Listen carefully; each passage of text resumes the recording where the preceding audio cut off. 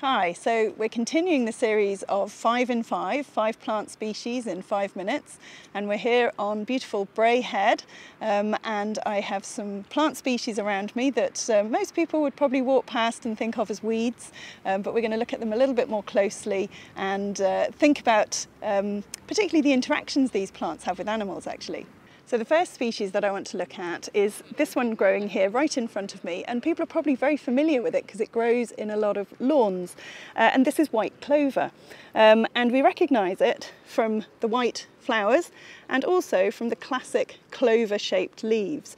Now this plant species, its Latin name is Trifolium repens, and the trifolium comes from the fact that there are, it's from the Latin for three and leaf, and when you look at the leaves, they are in 3 parts, and so this is where the trifolium comes from, and the common name, the trefoil, and the species name repens comes from the Latin for creeping, and this refers to the habit of the species which creeps over the ground and spreads via stolons, and that's why it spreads in your lawn. So the Latin name means this 3-leaved spreading plant species.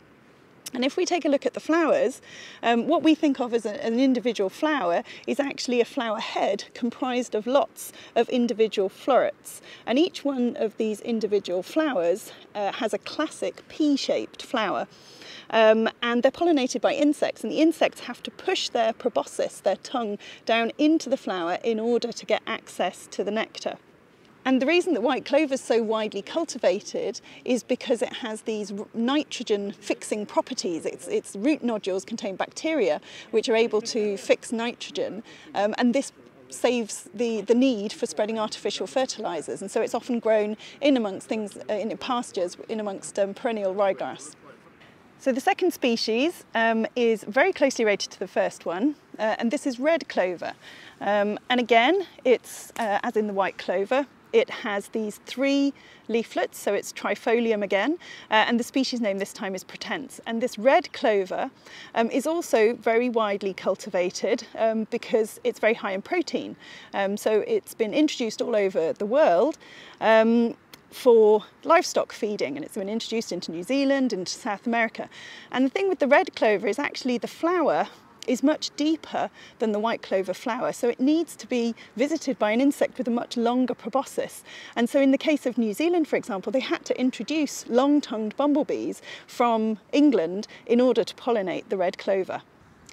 The next species is Plantago lanceolata. This is the Ribwork Plantain, and the reason it's called Ribwork Plantain is when you look at the leaves, if we look at the leaves first, it has these 5 strong prominent ribs running down the leaves. So this is Ribwork Plantain, and this species, the flower head, actually looks classically wind pollinated. So the reproductive structures of the flowers are held out from the flower. There's no petals, there's no scent, there's no obvious way to attract insects which you'd expect to see in most flowers, but actually it does get visited by insects.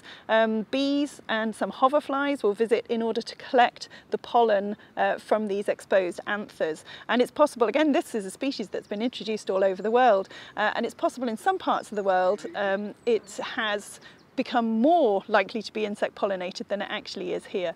And apparently the leaves of Ribwork Plantain have been used for medical use because they are very good when they're chewed up and applied to open wounds. They can actually prevent infection and stop the bleeding. So the next species is this one here. This is a meadow buttercup. And there's lots of different kinds of buttercup, and the meadow buttercup has these very deeply lobed leaves and these beautiful bright yellow buttercup flowers.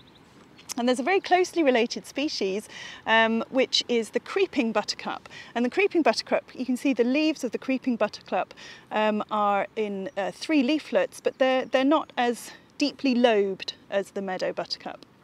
The bright reflective flowers of both kinds of buttercup attract insects, but also have a role in thermoregulation of the flowers.